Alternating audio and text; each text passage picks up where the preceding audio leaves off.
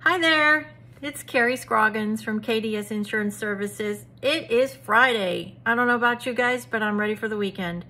I've got lots of plans this weekend, lots of DIYs that I need to do this weekend to finish out do some trim work in my new office and get caught up. My family is gonna be working together on a project, so I kind of have the house free this weekend to get caught up and do things that I need to do in the agency and in the house to get reorganized after my foot surgery.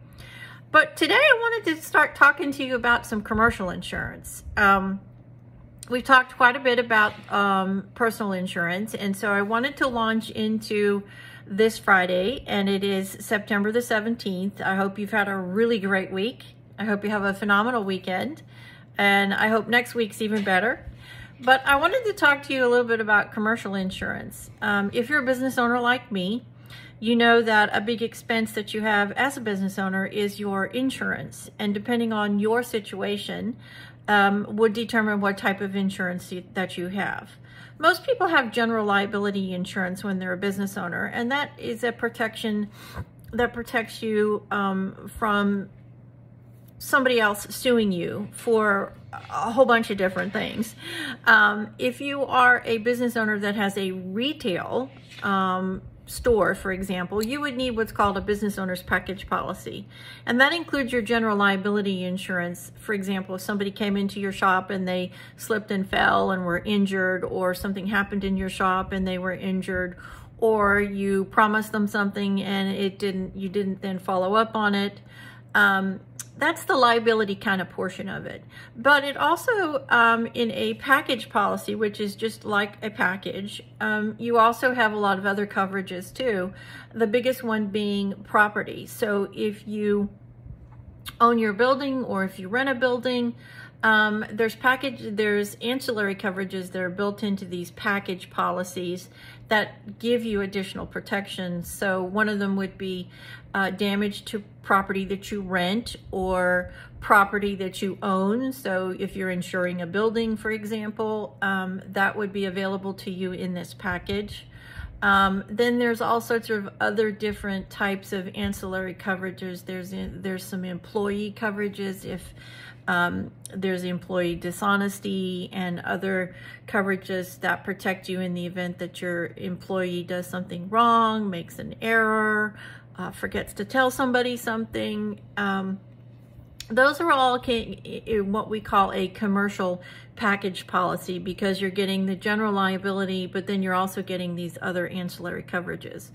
And so that's the really big package that most people look for when they own a business, because you do want to be protected. Obviously, if you're dealing with the public and you make promises and then you don't deliver on those promises, more than likely, if there's money involved in it, if there's a financial transaction that takes place and you fail to meet those obligations, then guess what? You're probably going to get sued. And so it's important to have this coverage, because if you are a business owner and depending on the classification of your business, whether you're a sole proprietor, whether you're an LLC, or whether you're a corporation, all of those things are going to dictate how a lawsuit could potentially fall out. And if you're a sole business owner, for example, your personal assets could be at risk. That's why it's important that you have a commercial policy that protects you in the event that you do something wrong, or fail to deliver on a promise, or you provide a faulty product, or whatever the situation may be, and you're sued. You want to have that line in the sand that protects your business entity from your personal entity.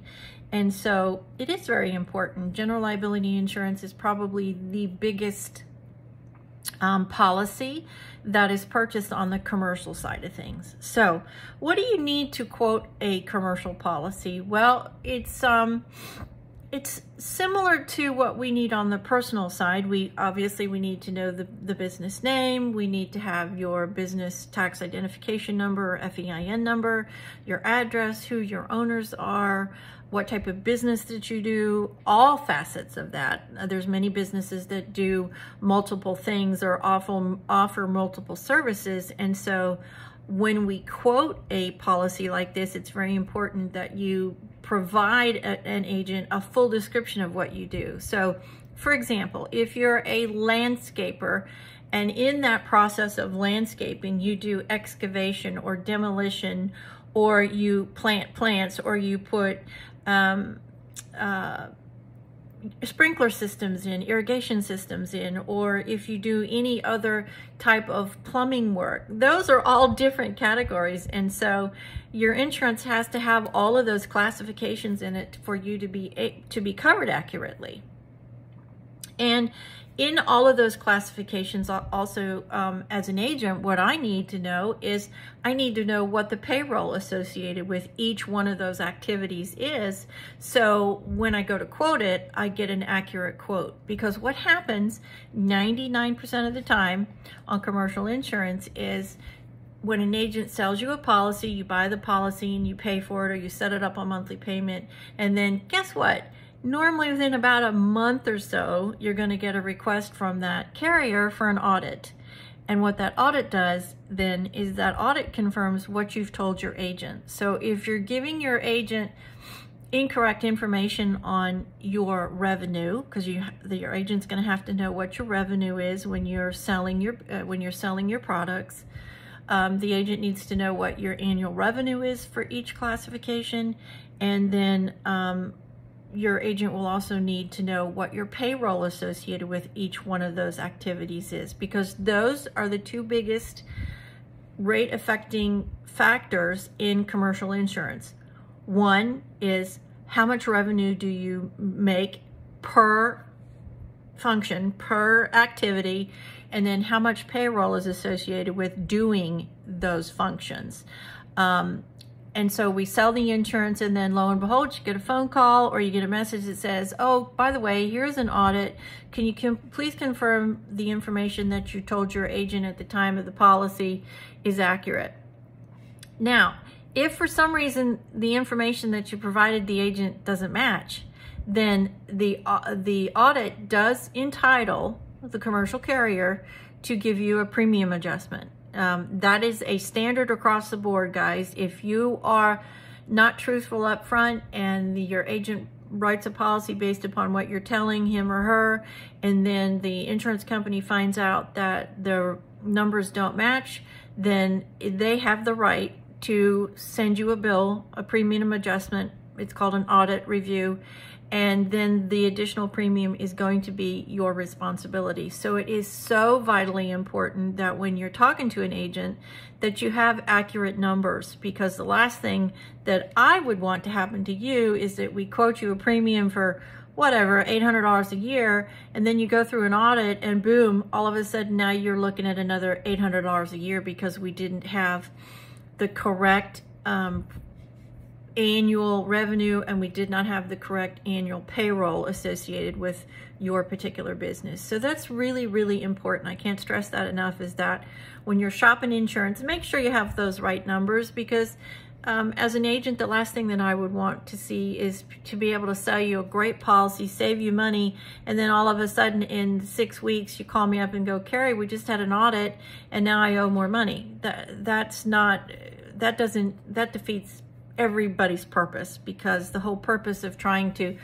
shop insurance for you from my perspective as an independent agent is to find you the best packages at the best price. In order to do that, I have to have the accurate information, because if I don't, then I'm wasting my time and I'm wasting your time. So just make a note to make sure that you're verifying that information when you are looking for commercial insurance. Another part of commercial insurance that most people are not aware of is insurance companies have what's called earned premium. And so when you buy, every commercial policy is an annual policy, with maybe the exception of a builder's risk. You can buy monthly, quarterly, semi-annually, and annually on a builder's risk, which is obviously a builder's risk, you're building something. But commercial policies are annual policies, and so when you write a policy, from a commercial carrier, or a lot of them have what's called earned premium. And what that means is when you buy a policy and you, it's a year policy, especially if you're paying this on a monthly basis, if you have a carrier that will offer that to you, or if you're paying it through a finance policy, what that means is they're going to guarantee that they get X amount of money from you. So if you buy it in February and then in June you decide, well, I don't need that policy, in your quote and in your policy, it will specifically say there is an earned premium amount of this, and what it's normally at least 25% of your annual premium.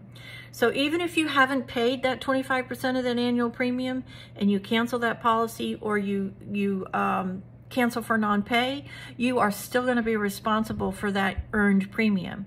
That's how commercial carriers guarantee that you just don't buy a policy in January and then turn around in March and cancel it because you needed it for some whatever reason. So, because it does, guys, it does take a lot of time to research commercial insurance, to get it quoted for you, and then bind it and do all the paperwork. It is a very long, cumbersome process. I can tell you when I quote a commercial account, I'm normally looking at 20 to 25 carriers, depending on what type of business that you have. And that process to quote a commercial policy takes at least 5 to 6 hours. Because if I don't do my job and check as many carriers as possible to get you the best package that you're looking for, the best package at the best price, then I'm not doing my job. And my job is to find you the best commercial package with the best coverages at the very best commercial price. And so a lot of people just don't understand the amount of time and effort that it takes to quote commercial insurance. And so this is a lot of reasons why now agencies are starting to charge fees, because there's a lot of time investment in it. And I'm not so sure that the average consumer truly understands the amount of time that it takes to quote a commercial policy. And so the agent has to make sure that they're covering their expenses and their time to quote it for you. It's sort of like, you know, the old term, you got to have skin in the game. Well, the same thing applies here. You know, it's very frustrating to spend 6 or 7 hours to quote a commercial policy, and then all of a sudden 5 weeks later, you know, we get a cancellation for non-payment because the premium hasn't been paid. And so not only then does that hurt the agent, because then the agent would have to return any commissions, but you are still going to have to pay the guaranteed earned premium, which is generally speaking 25% of your annual premium. So food for thought there. Just kind of remember that when you're going through this process. I like to talk about that up front to my commercial clients so they truly understand that, you know, there are some things that you're going to be responsible for, audits, making sure you have the right payroll and the right revenue, and then of course making sure that you're paying your premiums. So commercial package policy, it generally includes commercial liability insurance that protects you in the event somebody sues you. It does have a whole bunch of other ancillary products. I can't list them all because every carrier is different, but when you get a quote for a general liability or a commercial package policy, in that quote it's going to list all of those different things that are available to you through that package or that individual general liability policy. I did want to also just briefly mention that in these packages, there is not workers' compensation insurance. Depending on your state, could determine whether or not it's required to have workers' compensation. In the state of Texas, you are not required as a business owner to carry workers' compensation. It is your choice as a business owner. Obviously, if you are in an industry where you have employees that are at risk for injuries, I am always going to tell you, by all means, you need to have workers' compensation insurance. Because if you don't, then you're going to be responsible for those employees that are injured. So remember that. It's in the state of Texas, you are not required. But if you're not in the state of Texas, it's very important for you to understand whether or not your state mandates that workers' compensation insurance is required. And the way to do that is to contact your local Department of Insurance, and they should have all of the regulations required for your particular state. So workers' compensation insurance is very important. If you have an office or a retail shop or something like that where there's not a whole lot of exposure, then it's your choice as the business owner as to whether or not you want to self-insure that or not. But here in Texas, it is not a mandate. You are not required to have workers' compensation, and it is never included in a GL policy or a commercial package policy. So that's it for today. Again, it's Friday. I hope you have a great weekend. Please take a few minutes to either send me a message. Please like and subscribe to my video channel. These videos are for your purposes only. They're for you to become more informed as a consumer. It's a joy that I definitely love to do, to be able to provide these messages to you, these videos, to help you understand the complex world of insurance. It's not a boring industry, because it's my passion and I love to do it, and it does have the ability to change your life, to protect all the assets that you're working very hard for every day, me included in that. And so to be able to just leave these messages out there for you to look at and help you understand the complexities of the insurance industry, then great. And I hope you enjoy these videos. I do hope, as I said, you take a second or two to subscribe. My YouTube channel is Carrie Devlin Scroggins. I do post numerous videos from that YouTube channel because I have numerous things that I'm involved in. So but please take a few minutes to like and subscribe, leave me a comment, and I will certainly get back to you. And as I said, these videos are for your educational purposes only. I am not endorsing any coverages or carriers, and I'm not confirming coverages. So, and I hope to hear from you. Like I said before, if there's a specific area that you need some help with, please call me or shoot me a note. You can reach me on Facebook. You can reach me at my website. You can always call me. The office numbers are 817-374-4477 or 832-391-8271.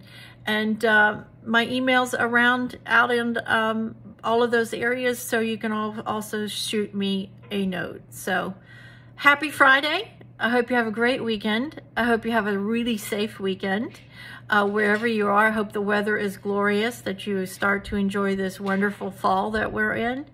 And I pray that you stay safe, and God bless the United States of America.